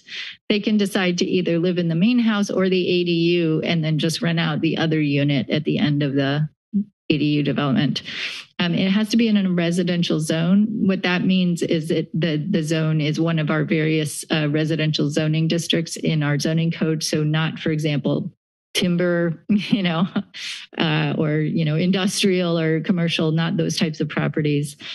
And it has to be obviously in the unincorporated area. The homeowner has to have sufficient resources to build the ADU. They may do this through, a home equity loan, through savings that they have, whatever. But the program specifically does not give actual money to build the ADU or to design it. It's more of the services to help you figure out how to do it and how to do it in the most economical way that you can actually afford. So there will be certainly a lot of savings that could be had from participating in this program, but it doesn't directly give funds to the participants. As I mentioned earlier, there's a landlord and fair housing course that is required of the participants. They will have to agree to rent the ADU with a written lease. Now, that doesn't mean they can't choose a tenant, they can't rent it to a family member or what have you. They could certainly do that, but the program requires that they at least use a written lease just to document for both parties and for the program that it is actually rented out. Now, we've expanded upon what the criteria are in our current ADU loan program, which, as I mentioned, was not the biggest hit for a variety of reasons. So we've given 3 options rather than just one for participating in this program, whereas we only had one for the ADU loan program. So either the homeowner themselves is a lower moderate income household. Now, in consulting with, these other agencies running these types of programs, they say most of the people that participate tend to be in this category. So this is not like a big lift. The other options are that if they're not themselves lower moderate, that they commit to either renting the ADU to someone who is lower moderate income or to a special needs tenant. That could be somebody with a developmental disability, with, some other permanent disability, maybe a senior, and that it would be at an affordable rent for that tenant. So those are the eligibility criteria that we are proposing for this new program. Now, as I mentioned, initially the program had the fee waiver incorporated, and so that anyone who qualified through these criteria and decided to participate, if they actually got to the point where they submit a building permit, we would give those participants the fee waiver. And in that way, we could fund it, like I mentioned, from housing funds rather than general funds. Oops, I'm going the wrong way, sorry. Okay. In terms of, the financial impact of the recommendation that's currently before you, we've done some analysis and have built into our budget request for our department's budget for next fiscal year a request for $711,000 from 2 of our local affordable housing funds. These are the Affordable Housing Impact Fee Fund and the Measure J in lieu fund, which was sort of the predecessor fund of the current Impact Fee Fund. And that would be enough to run this pilot program for 3 years with a qualified program administrator. And part of the contract would be that they are committing to actually help, 18 plus or minus 18 or 20 homeowners actually build out the ADU at the end of the 3 years. So that is the program goal. With the fee waiver program, we're recommending a 1-year extension of the existing fee waiver program as is. So it's not means tested. It's would be funded by the general fund again. And our estimate of the annual cost based on the past 3-year trends is about $76,000. Now, obviously, the more applications we get, that number will go up. Or if we get fewer, it'll go down.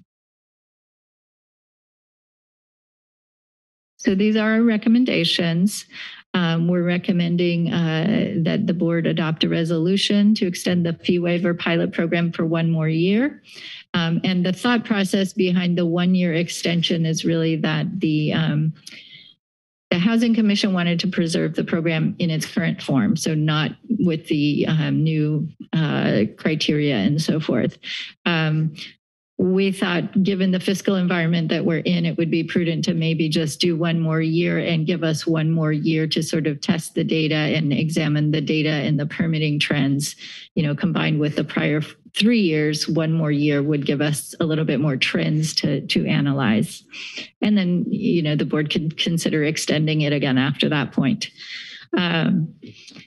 We are recommending that the board approve the proposed ADU incentives program as described in attachment B to our report, as I've described here today as well, and that you'd authorize the planning director to contract for administration of the proposed incentives program, and it would launch in the beginning of next fiscal year. So that concludes my presentation. Happy to answer any questions. Thank you, Ms. Ise. Supervisor Friend. Thank you, Mr. Chair. Thank you, Ms. Ise, and the entire planning staff that's been working on this, as well as the hack. I do have some questions. Actually, I have some concerns. I'm not actually convinced this is going to do anything. I have to just lay that out. I think that most people, the barrier to entry is cost, not technical assistance, especially with the fact that we have a significant streamlining of due to state changes. This is $35,000 in subsidy per unit, which is a lot of money. Not guaranteed that the units will be built. I mean, just if we were to average 20 units, not even the 18, we're to average 20 over the 700,000, 35,000 per unit. And so I guess my question is, are we surveying, one of my questions, are we surveying applicants that come in that end up not building? Have a sense as to why they're pulling the plug on the application. Is it because of technical? I mean, I've never heard that. I've heard people complain about the process, but I've never heard them say, if only I had an advocate to get me through the process, I would have been able to do it. Because a lot of the stuff that are in your reports, both in the hack report and in this report, talk about cost over and over and over again as a barrier, in particular for certain levels of income of which you would be required to have in order to functionally apply for this, or to create the same issue that we saw in the loan program, which is that you would have to deed restrict it for somebody who we saw in the loan program didn't work. So I'm seeing the same issues that we had on the loan program playing out here with the limitations. We're not reducing the cost. I mean, other than the fee waiver, which you would acknowledge at the beginning was de minimis, and so may or may not have an impact. So under what construct are we thinking that the 35,000 of technical assistance is going to flip the script for a minimum of 20 additional units, and whether that's the best use of those funds? I just didn't see it through any of the reports that I was reading. Sure. These are great questions. So, I mean, I can just say a few things on that. One is based on the experience that this nonprofit has had with their programs so far in the Bay Area. They feel like they are actually getting a lot of interest from applicants, and that, you know, there's basically more interest than they can serve with the funding that they have. And they are successfully moving people towards completing their ADUs. One of the things I think that is one of the biggest benefits of that assistance is it can help people it can help them figure out how to design and build an ADU that fits their budget, right? So there are more expensive and less expensive ways to build an ADU.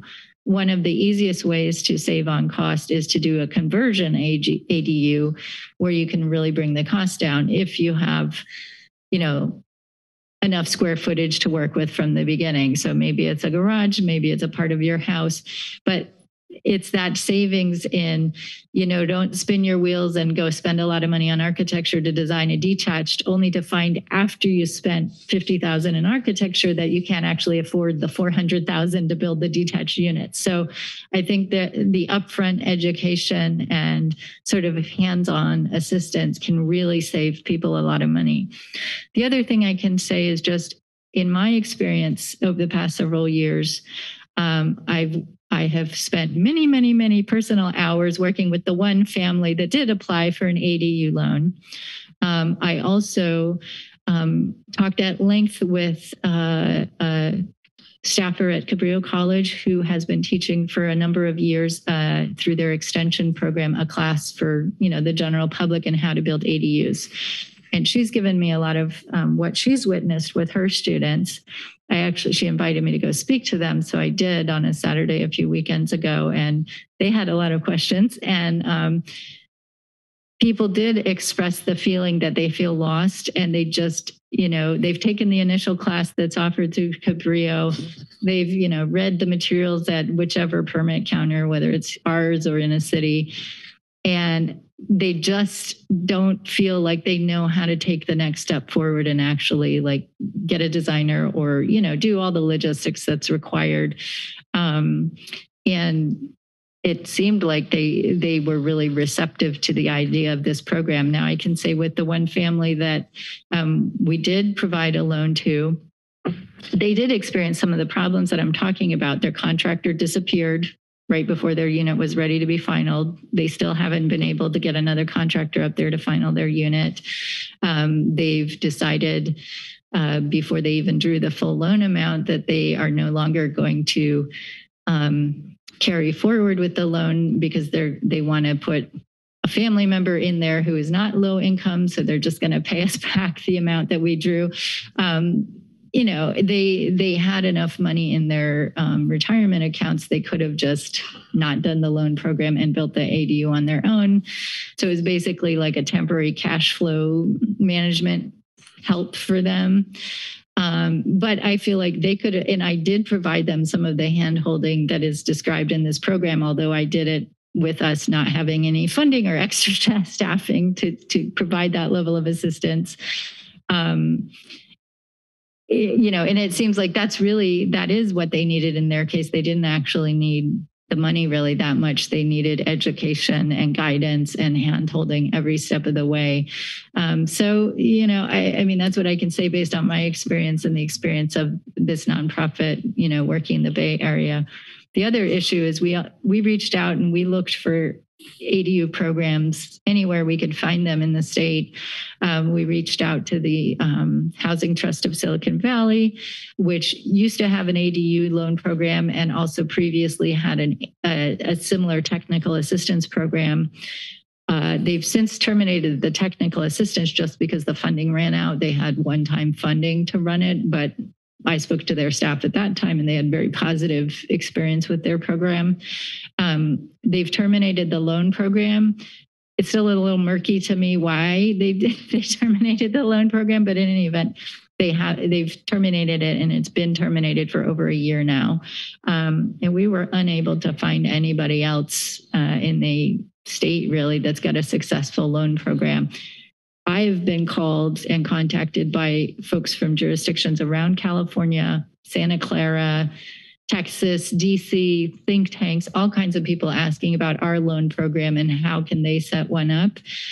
What that tells me is nobody else has done this successfully yet because they're calling us because there's not a lot of other people out there that have run these programs. So, sure, money is certainly an issue. And I'm not sure, how we can address that gap for everybody, but I think this is a way to help people at least figure out what they can do within their budget. Okay. Well, and let me apologize for not communicating well on this. I wasn't advocating for an extension of the loan program. I think that's been defined that it wasn't successful. The elements of the loan program that made it not successful, I think, are the elements that we're putting into this technical assistance program. That's one of my concerns. So of all of the programs that you just described, were all of them means tested, all the other technical assistance programs, the Silicon Valley Housing Trust, et cetera, or were they just technical assistance programs for people trying to build ADUs? My point is that in order to fit this into the housing fund so we don't take a hit on the general fund, totally get why that's being presented this way. You've just significantly narrowed the subset of people that would be eligible for technical assistance, true?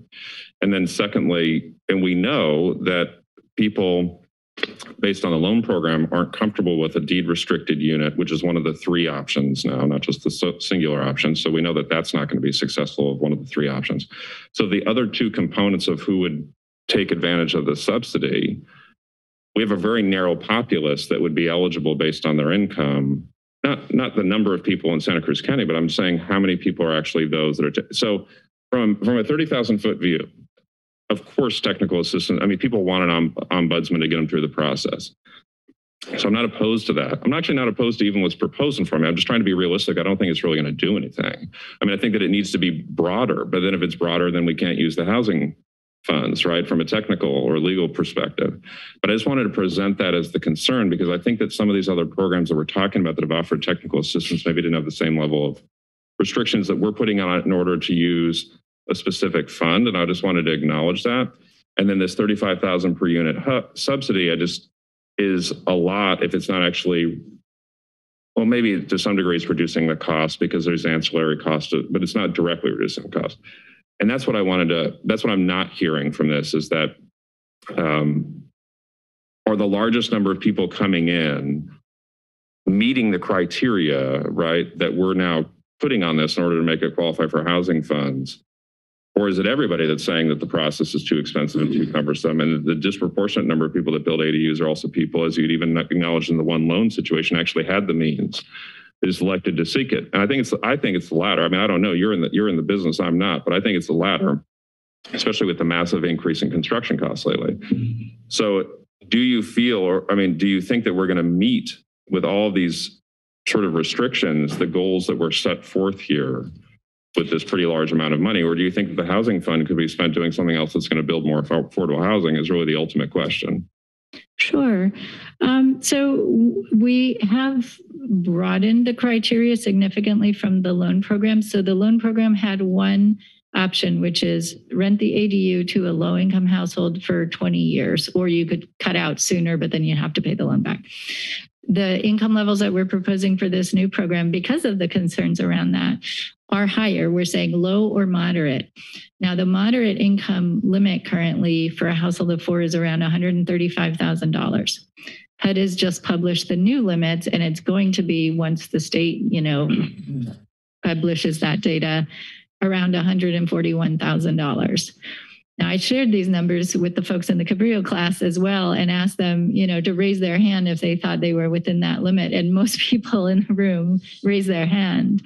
A lot of homeowners, they're kind of house rich and maybe not so, high income, and they can really draw on the fact that they have the land there and use some home equity to be able to bridge that gap. They also may have some retirement savings, or maybe there's a family member who's going to move into that unit that will help them finance it or will pay some rent or whatever.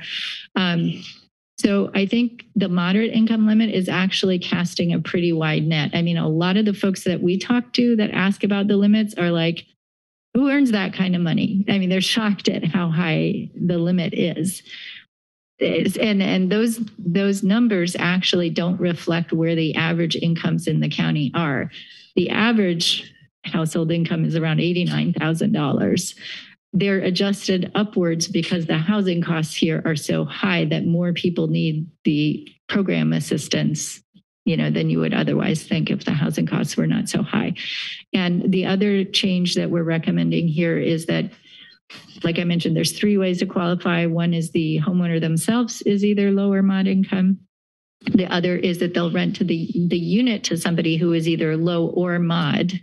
That's expanding the pool again, and also expanding the amount of rent they can charge for the unit, right? If it's a moderate household rather than low.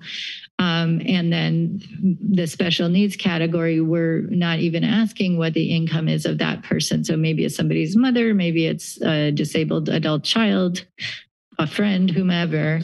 It would just be they're committing to rent to them. The other program design feature is that we're not saying it would have to be a 20-year term for that rental.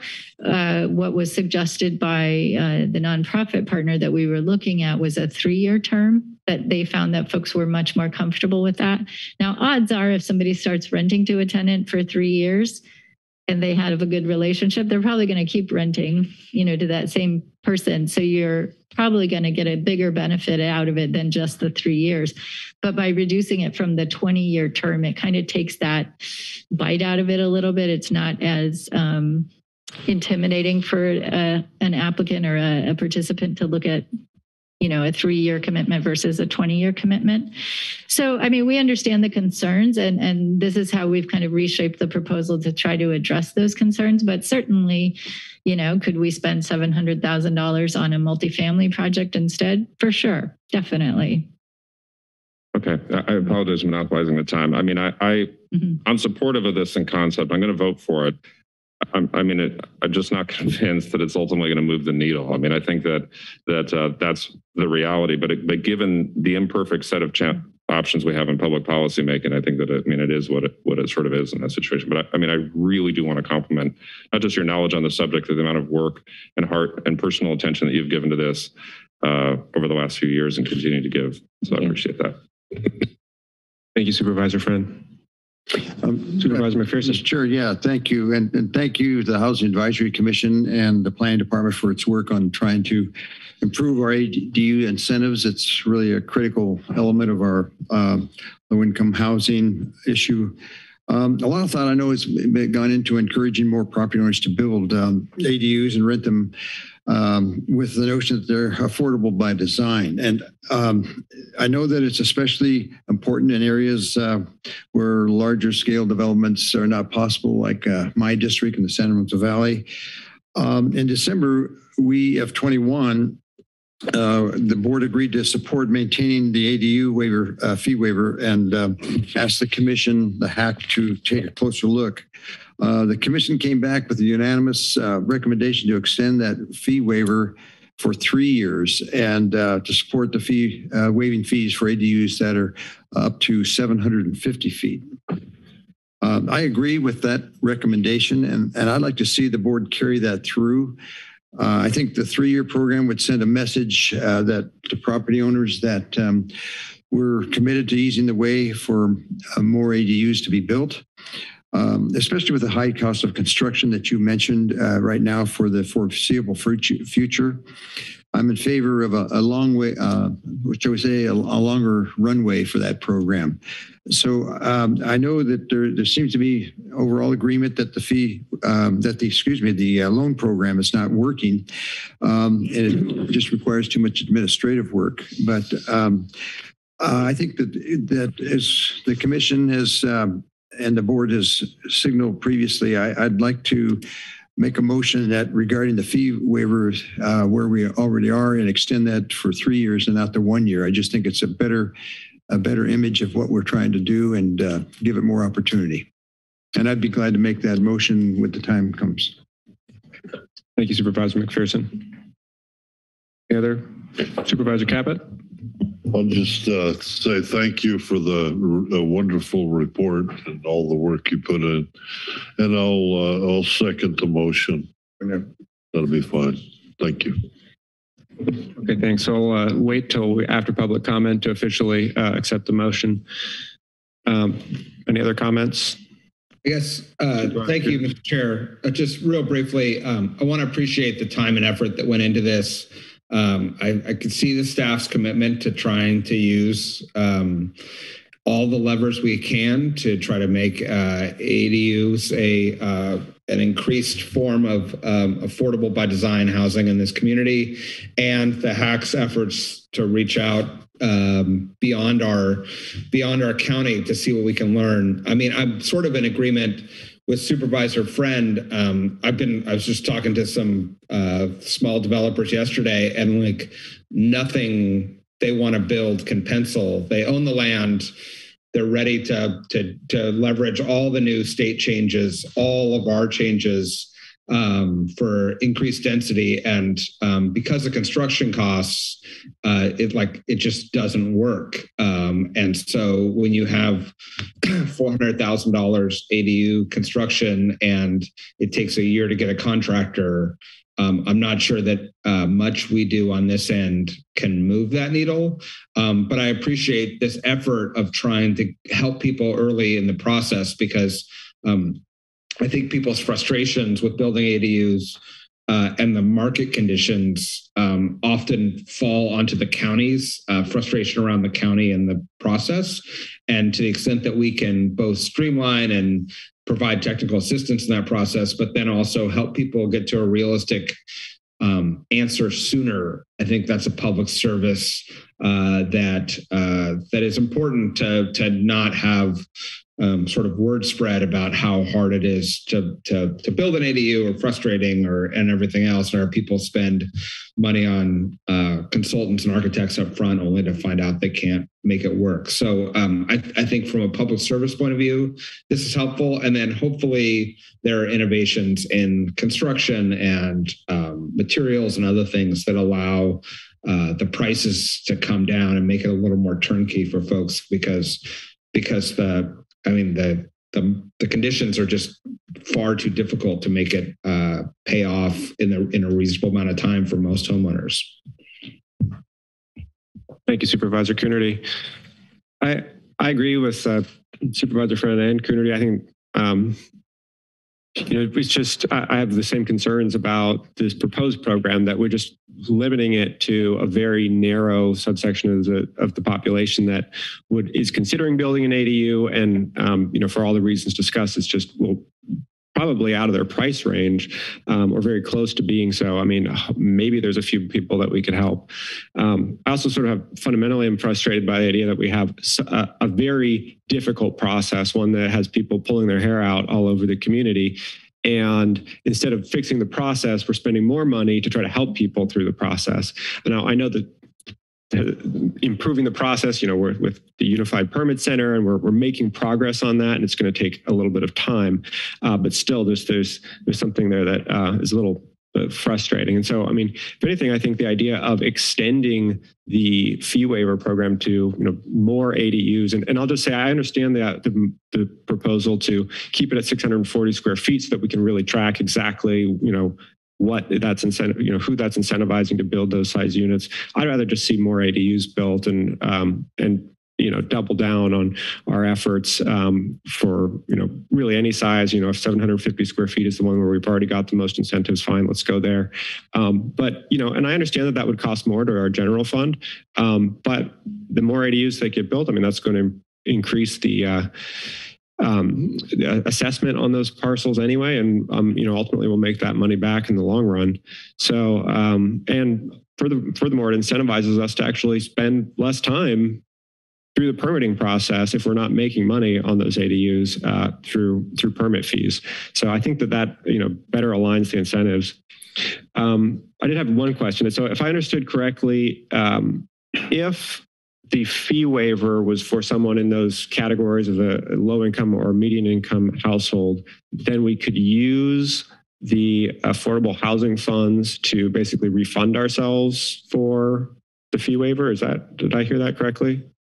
The initial proposal was that if we limit it to the participants in the technical assistance program, then we would use housing funds, basically budget from this program to pay the fee for that person. So it wouldn't be the fee was waived, it's just we're paying it for them out of the housing fund. The way we currently have the program before you, it no longer includes that fee waiver program because, the HAC wanted to keep it as is. So that's what we're putting forward, is just a resolution to keep it as is for one more year, or for 3 years if that's the motion. Right. And if we had it open, if we had the fee waiver program open to everyone because it was sort of more general program, we still couldn't pay the fees specifically for median income or low income folks who are applying? We could potentially, put that back in the program design. We would have to look at, how that affects the budget for the program. That would only cover, 18 or 20 participants that actually get that far, maybe a little bit more. I think we don't necessarily have enough in the housing fund either to just say broadly that any applicant that comes forward with an ADU permit and happens to be lower mod income, that we can pay their fee for them. I mean, that would probably be more than we have budget for in the housing fund as well. So we had sized it thinking that it's a smaller group of folks and that we could pay their fees for them from the housing fund. Okay. So there's some potential for program redesign in the going forward. I mean, as mentioned, my biggest concern with the current affordable ADU assistance program being proposed is we're going to spend money on the training and hiring a consultant and all that up front, whether or not anyone actually takes advantage of it. So, I mean, if there was any way to structure that contract with a consultant to be, per unit that they actually help get across the finish line, that'd be fantastic. I don't think we're there yet, but. In the other communities where they've offered these programs, they've had to do a lottery to select the applicants. They've had so many applicants, so many interested folks. Right, and I think Supervisor Friend sort of hinted at this question, but didn't get answered. Mm-hmm. Were those programs limited to low and moderate income? folks? Not necessarily, because in some of the communities, they had, I guess, enough other types of funds they could use to fund the service without having to dip into their housing funds per se. But they did have requirements that you had to agree to rent the unit. It varies by community. You know, each community had slightly different design, but as I recall, almost every community had it where you had to at least rent the unit for 3 years for either a low or moderate income tenant. So there was some connection to the unit being affordable. I'm not sure what all of those different communities use to fund the program, but I know, for example, San Mateo County, they're in a much stronger fiscal position. It's a much larger county. I used to work up there, so I know their stuff pretty well as well. And, you know, I don't think they would have struggled to fund the program with general funds or other, you know, funds that they have. So it was slightly looser than what we're proposing because of the fiscal situation that we're in. Got it. Thank you. I'll open it for public comment now. Is there anyone on Zoom who wishes to make a public comment? Chair, we do not have any speakers. Okay, then I'll return it to the board for action. And Supervisor I'd like to make a motion that we extend the accessory dwelling unit fee waiver program until June 30th, or excuse me, April 30th, 2025, for 3 years, and expand the program to include ADUs up to 750 feet, with the report back to the board for updated data that we have by April of next year of 2023. Supervisor McPherson, I think there are additional recommended actions. So the question would be whether you... Yeah, I did not want to get in, the loan program isn't working. I just didn't want to get into that. So this is the only thing that I wanted to address in my motion. So you don't want to do the recommended actions with that change in direction, including the creation of this? Yeah, yes, that'll be okay. I just want to adopt with the exception of okay. So your motion didn't say that. So I'm sorry. So I wanted to specify what, yeah. Okay. So it would be a motion. Time limit and the size. All right. Then I'll just ask council if it's clear what the motion is then, so I can make sure that we get it right. Because I know what you're trying to do. I just want to make sure the language says it. Right now, it's not clear to me. It may be clear to the clerk, but it's not clear to me. Okay, I just wanted to have the record. I just wanted to eliminate the loan program that we just extend the accessory dwelling fee waiver program until June 25, or I said June, April 25, 30th, and expand the program to include 700 ADUs up to 700 feet with a report back to the board using the data. Now, the other we can, if we eliminate the fee waiver, I'd rather include the other recommended actions. So I think it's for the recommended actions of the modification of number 1. Correct. Okay. If you'd like, I can read back the motion. Please.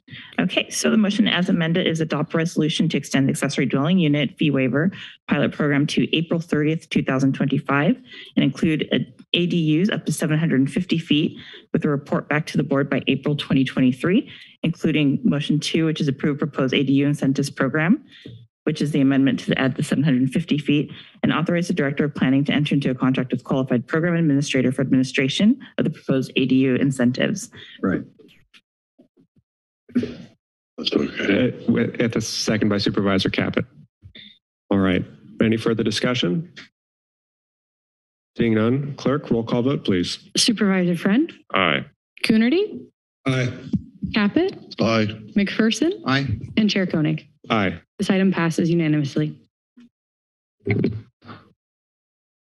Thank you, Ms. Izay. No, I got it. All right, we'll now proceed to item 10, public hearing to consider general vacation of Fawn Court, abutting APNs 090-21127 and 090-21110.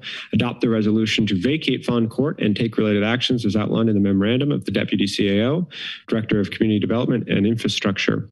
This is a public hearing. I'll officially open the public hearing. And for a presentation on this item, Billy Finley.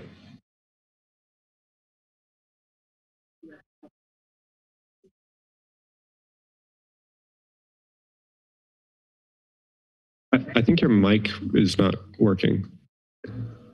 My apologies. There you go.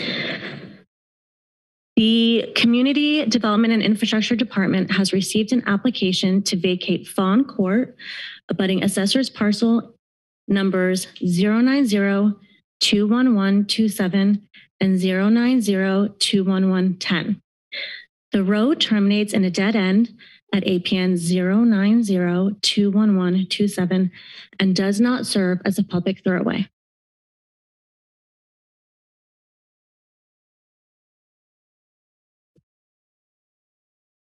Fawn Court serves primarily to provide access to APN 090-21127, which property owner has requested this public hearing. The property owner has experienced hazardous conditions on this road caused by public loitering and waste disposal. The property owner now desires to privatize this road and perform the necessary maintenance. The Community Development and Infrastructure Department has reviewed this request and determined that the road is not necessary for present or prospective public use. Any vacation of this road will reserve an easement for utilities.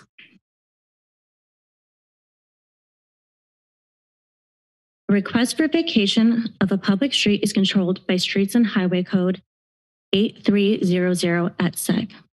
This code requires posting notice of the requested abandonment, advertisement of a public hearing, and the hosting of a public hearing.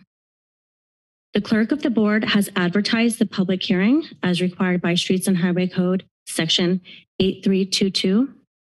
The real property section has posted notices as required by California Streets and Highway Code 8323. And on March 8th, 2022, the board approved the scheduling of today's public hearing. At this hearing, the Board of Supervisors shall hear the evidence offered by persons interested.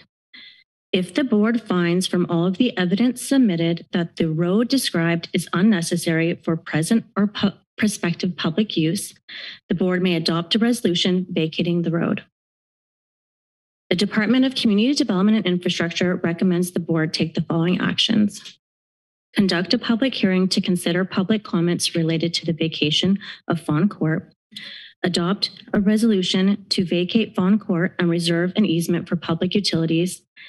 And authorize the clerk of the board to record a certified copy of the resolution as required by Streets and Highway Code 8325. And I'm available for any questions. Thank you. Thank you, Ms. Finley. Any questions from members of the board? I don't see anybody from the public. I don't know if we have anybody on the line. I'm ready to move the recommended actions. We do have one speaker via Zoom. All right.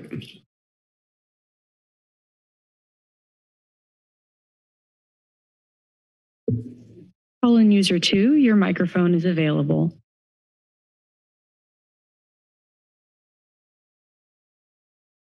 This is Marilyn Garrett, and I was discussing this item with a friend, looking at the staff report, and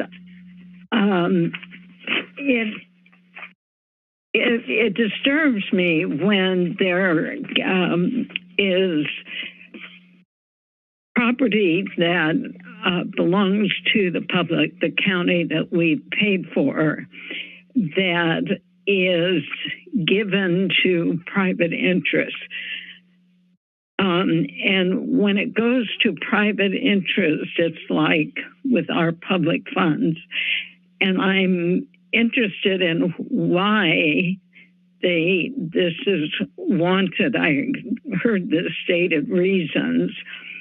And I also recall similarly where on various agendas, county-owned easements have been relinquished, quite a few of them. And just now, I was thinking of a meeting I had gone to regarding a property behind the Live Oak Grange where Santa Cruz Live Oak Grange, where a property owner had, in this case, given some of her property for easement for public utilities. And what happened was that they put up a cell antenna these are putting out radiation. They're adverse health effects that are well documented. Right at the area she had given up. And she was very upset about that. She was going to talk to a lawyer. She said, I had no idea this would be used for a cell site. So it sounds problematic to me. There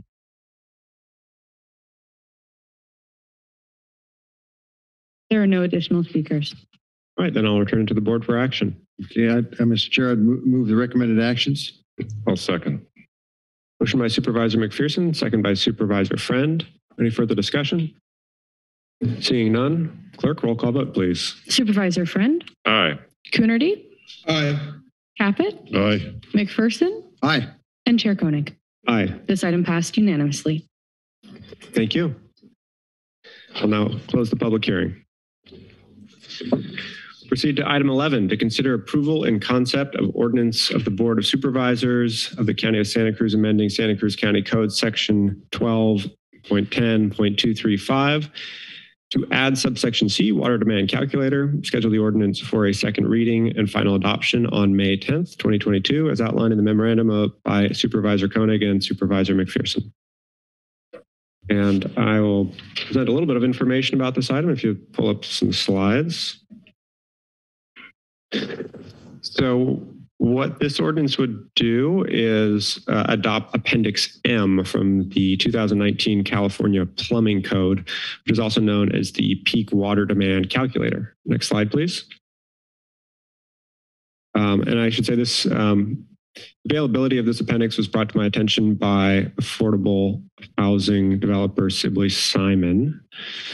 The problem is that the way that we size pipes today is based on Hunter's curve, which was designed back in the 1940s, which was well before any of the high efficiency fixtures that we have today were required.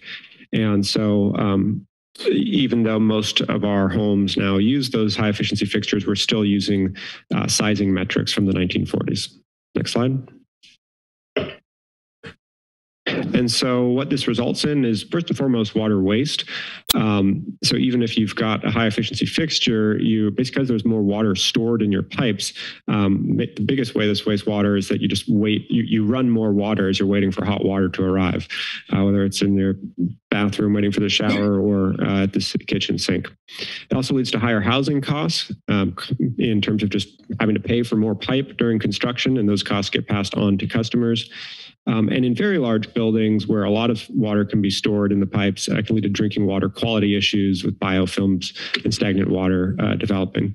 So you can see here on the right, this can save up to $250 per year in water and sewer charges, and up to $2,500 or more in piping costs that could be saved per home by changing the standards.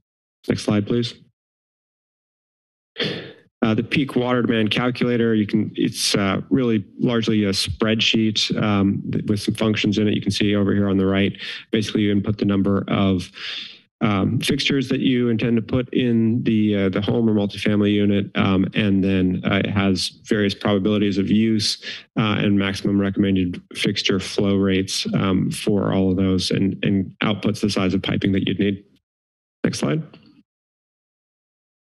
And so this basically addresses the problems I mentioned, which are it increases water efficiency, improves housing affordability, and also removes the likelihood that you'd have standing water or stagnant water in a building.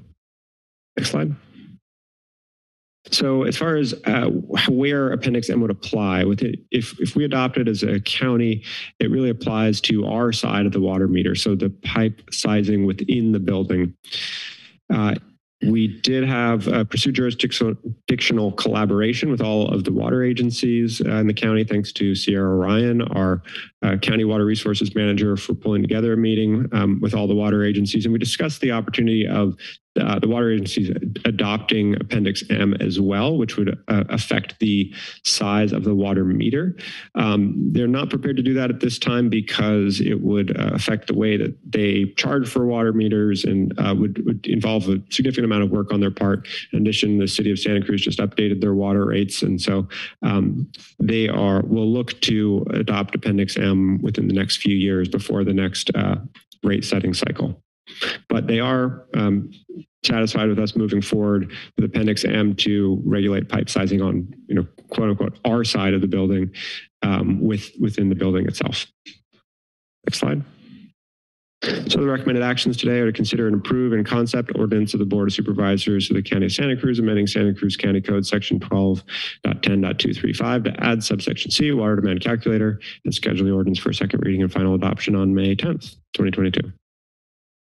Any questions? No. Thank you, Mr. Chair. Am I on? I'm on now. Okay.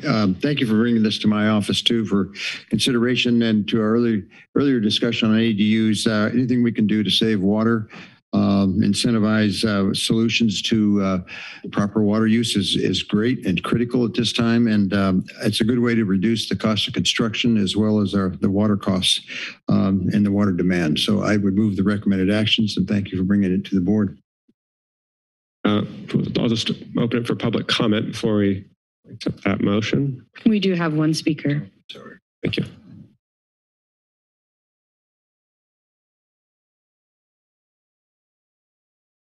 Call in user 2. Your microphone is available. So this sounds good the way you present it, but I have some questions. The cost to make the changeovers, what is that going to be? And another point is this seems like a way to impose water reduction use and just cut off people. We've had some very topsy-turvy water drought weather conditions, and a program I'm listening to, a website to see related to this, is called geoengineeringwatch.org, geoengineeringwatch.org, with Dane Wigington talking about, and he refers to the patents for weather manipulation that is a big factor in the droughts we're having. I would urge the county to look into that. And I just wanted to put that recommendation and raise this question. Could you respond? Is this a way to impose water reduction use where people could just be cut off to a certain determined by the county limit of water use? That's my question. Thank you. Thank you, Ms. Garrett. This would in no way cause someone to be cut off from their water use, and largely it's just having the pipe sizing catch up with our high efficiency fixtures that are already in place. All right, I'll return to the board for action. Motion by Supervisor McPherson. Do you want a second? Second. Second by Supervisor Friend. Any further discussion? Yeah. Seeing none, clerk, roll call vote, please. Supervisor Friend. Aye. Coonerty. Aye. Caput. Aye. McPherson. Aye. And Chair Koenig. Aye. Item passes unanimously. Thank you. That brings us to the end of our regular agenda. Well, the board will now move into closed session. Council, are there any reportable actions that would come out of closed session? Not today. All right, then that concludes the public portion of this meeting. The next regular meeting of the Board of Supervisors will be May 7th, 2022 at 9 a.m. Thank you. We'll move right into closed session.